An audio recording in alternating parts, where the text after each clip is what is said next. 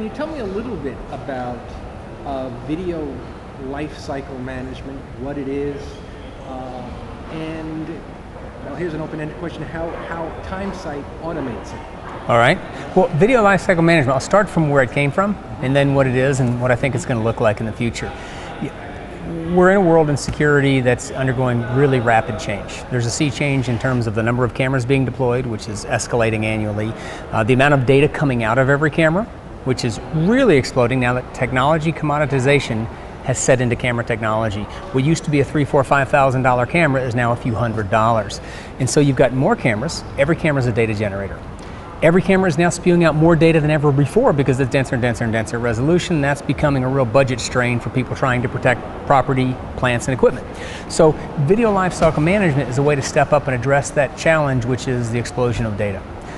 Simply stated, video lifecycle management is the ability to shrink data over time as it gets older, less relevant, and less valuable to the business. Some of the techniques used, the primary technique is compression. You see, in today's world in video surveillance, it's kind of a one and done. When you install a camera, you set the compression level that you think you can live with. If you need really rich data, you set a small level of compression, which means high quality. If you can have very poor quality, you'll set a higher compression, so it takes up less disk space, but you decided you don't need good data. Video lifecycle management is the way to have really good data early on when you really need it. And then as time passes and nothing terrible has happened, there's been no robberies, explosions, terrorist events, losses, etc., you can continually shrink that data by increasing the compression as it gets older. How do you do this without really affecting the quality of the video or losing critical information? Is there still a risk involved? So there's actually two questions. How do you do it? And what's the risk? The way we do it is pretty interesting. Most all video that is installed in the world today is encoded via hardware chips. Either there's a chip in the camera that does the digitization of it, or there's a chip in a DVR that does the digitization of it. The problem with a hardware-based encoding is that's the one and done. You set the settings when you install the camera, and that's the compression level that it's set for when it's thrown out to disk. You can't go get video and throw it back to a camera a day or a week or a month later and say, please recompress this to a different level. It's done the way you installed it. So the first thing is, how do we do it, is we do all of the encoding in software. The data comes in from the camera in its richest format. And then you can make choices. Keep it in the richest format for a day, 2 days, 3 days. After there's been no robberies, terrorist events, kidnappings, etc., compress it down to maybe 1/2 of its original size, because now it's a software application that's doing that encoding, and it can do it again and again and again to the stored video. So that's the how. The risk, when you compress data, you're making a trade-off. You're saying, I want to reduce my storage, and I've made the decision it's okay to give up a little bit of the clarity. That's a decision most people make up front, and they give up most of the quality up front because they say, I have to live with this for 60 or 90 or 180 days, so I'm going to give up quality so that I can have retention time. Video lifecycle management says don't give up the quality early. That's when you really need the quality. So there is a trade-off in quality. As you increase the compression, you're giving up some of the clarity, but you're doing it consciously, not because you have to, you're doing it because you've made the decision that's when to give it up. The video is still maintained though. It's still a rich, high-quality video that's as good as if you would have captured it at that level day one. Now what was interesting in your presentation, you brought this up, and maybe people don't think of it that much, but given megapixel cameras, you actually get better quality from significantly from the same amount of bit space, the same amount of megabit of storage or gigabit storage, megabit storage, or kilobit storage.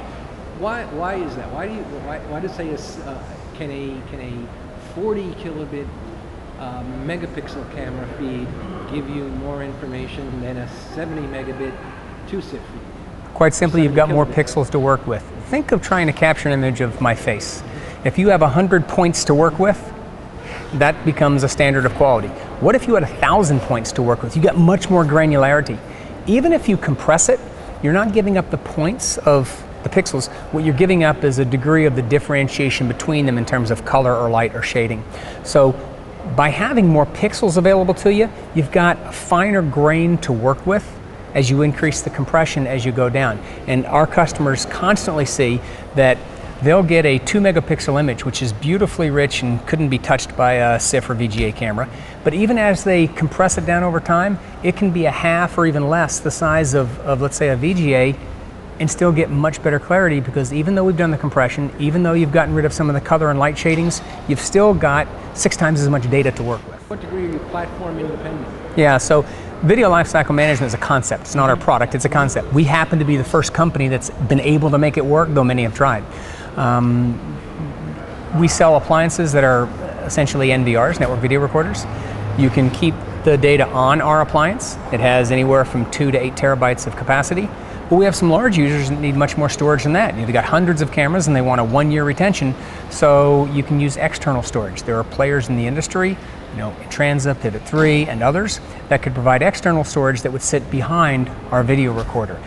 It's transparent both to the concept of VLM and to our software. It really doesn't matter. It's what makes the best economic fit for the customer.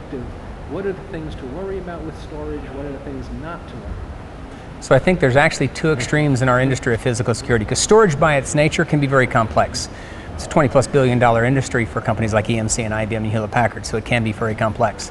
In the security world, you've got a whole range of people that actually oversimplify it to the point where it causes a lot of risk for the user. They say, you should only need a couple of terabytes.